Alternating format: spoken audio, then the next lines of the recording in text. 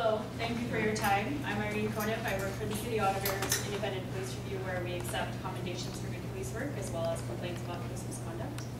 I'm back to hopefully tell you more about our info sessions and invite you to attend. You have a powerful voice for the city, and I think that what I witnessed today, that is exactly where your role is. And I really would love to have you engage with our process and learn about our oversight. You know, the way the complaints process through our office. I know we have some new members. Who's new here? Welcome. So I met with Constantine, our director, and the auditor yesterday, and they were so appreciative of Shabri and Yellow coming to our last info session. And so I'm here back to invite you to join 2 more sessions. We have one session happening at the Q Center, and then one more happening at ERCO at the Asian Family Center. I'm going to pass these out. It hasn't gone public yet, but we'll be sending it out tomorrow. And then I also wanted to say that when we make policy recommendations to City Council and we have you all sign up and testify, that's huge.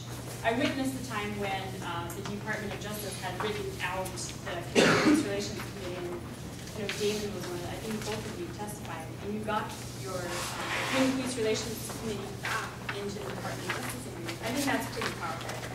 And so I wanted to just empower you to engage in our process, come meet with our director, or send this out on your social media, and I just wanted to hopefully that you'll join us for the next one. And the other piece that I wanted to share is that the outreach work group of the Citizen Review Committee meets at the same time. And so at a future meeting, they would like to cancel their outreach work group meeting and actually come to this meeting instead to engage with you all. And we invite you to do the same. I know it's on the same night, so it's kind of challenging.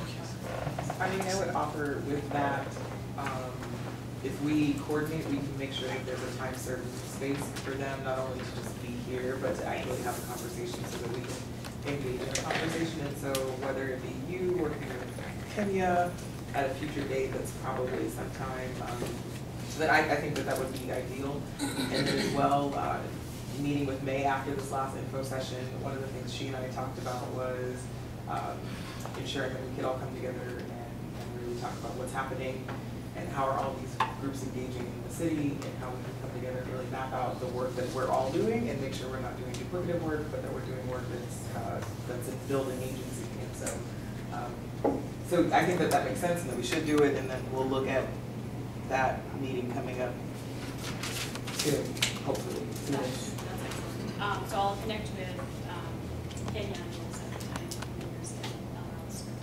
Your meeting.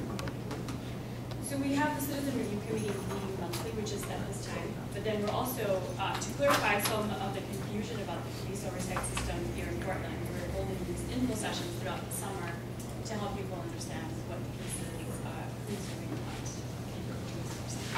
Thank you all for Thank you very much for your work.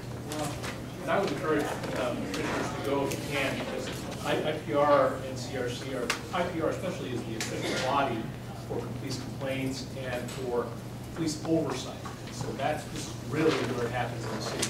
What we do at CPRC is different, even what we do at CLEAR is different. This is the official body that handles those functions in our city. So it's definitely worth understanding how it works, so we can help other folks understand how that process, how they can benefit from that process. So thank you for that. That's absolutely incredibly accurate, and I would say apropos as far as time.